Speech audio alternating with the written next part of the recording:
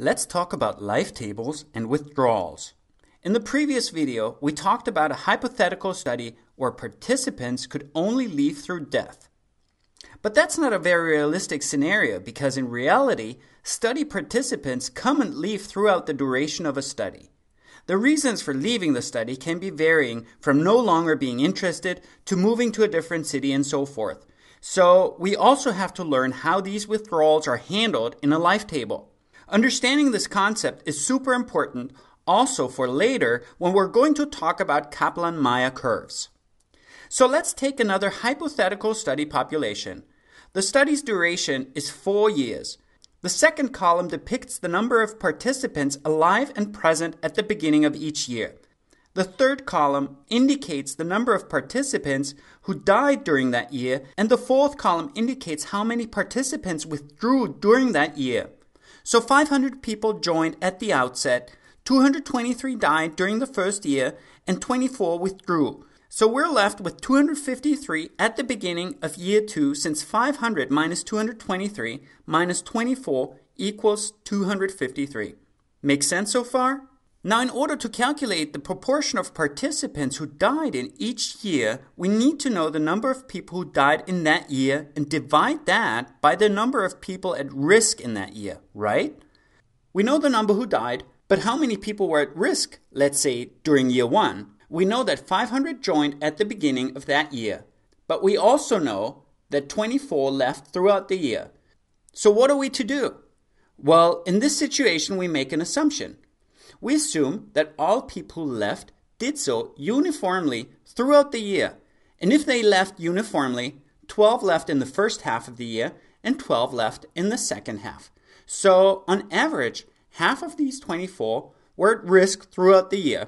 So the number at risk is the number alive at the beginning of that year minus half of the withdrawals. So for the first year, that would be 500 minus 24 divided by 2, or 500 minus 12, and that equals 488.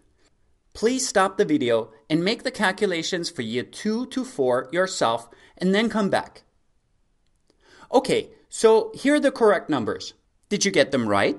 Now let's calculate the proportions of people who died during each year.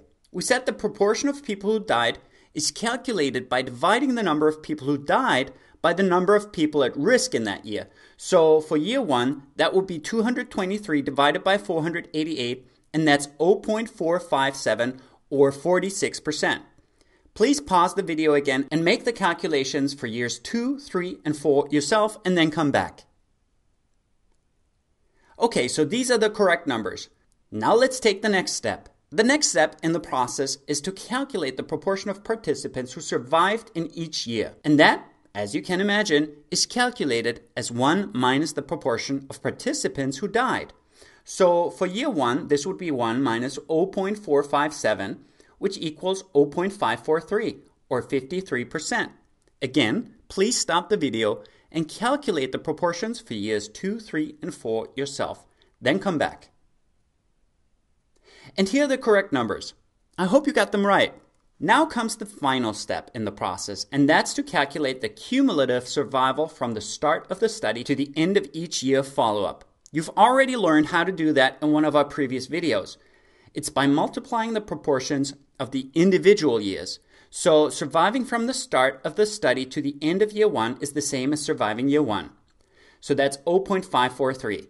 Surviving from the start of the study until the end of year 2 is 0.543 times 0.546, and that's 0.297. So around 30% of the study's participants survived the first 2 years.